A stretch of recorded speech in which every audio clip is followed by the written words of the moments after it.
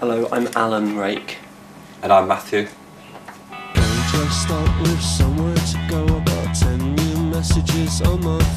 So when we first started out, we were rehearsing after work. We all just sort of jumped in the studio. I think usually myself and Matthew would come with a sort of basic idea. Really wanted to play a gig, and so the process of writing at that stage very early on was this impatience sort of coming through. Okay, that's 2 minutes long, that'll do. It's got all the bits in it. It's got the key change at the end. Fine.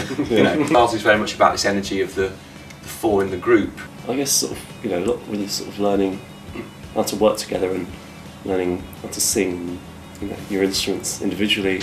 It starts off a bit simple, and sort of that's where the sort of punk energy comes from, and simple structure and stuff like that. And then, yes, as you sort of develop, then that sort of isn't enough.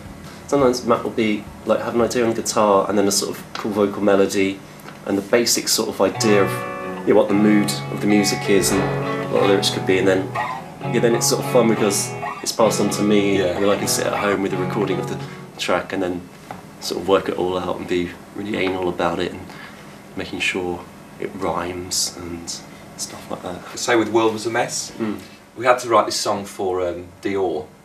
At first we were like, we didn't know if we'd have time to do it, or then he said he'd give us a free tie, so we agreed.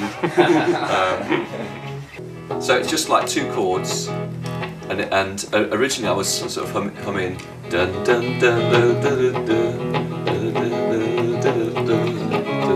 sort of something like that.